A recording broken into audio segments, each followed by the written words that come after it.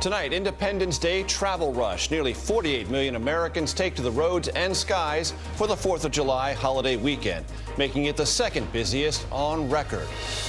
Packed airports and highways as Americans put the lockdown in the rear-view mirror. The high gas prices tonight and what a shortage of fuel trucks could mean for you. Plus, TSA prepares for pre-pandemic crowds and chaos. Hurricane Elsa gaining power and picking up speed. The storm heading for Florida. When will it hit? Heartbreaking discovery. A firefighter's 7-year-old daughter found in the rubble in Surfside. And could Hurricane Elsa hamper the search and rescue effort? America's longest war. After 20 years, U.S. troops leave the base that was once the center of operations in Afghanistan. Why the top commander there says the world should be concerned about an Afghan civil war.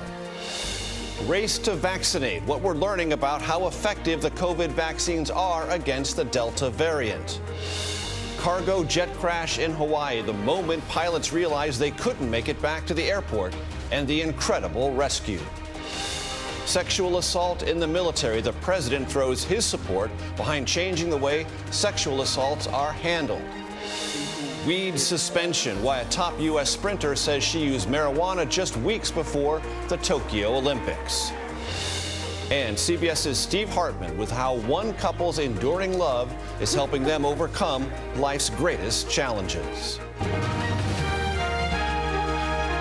This is the CBS Evening News with Norah O'Donnell, reporting from the nation's capital.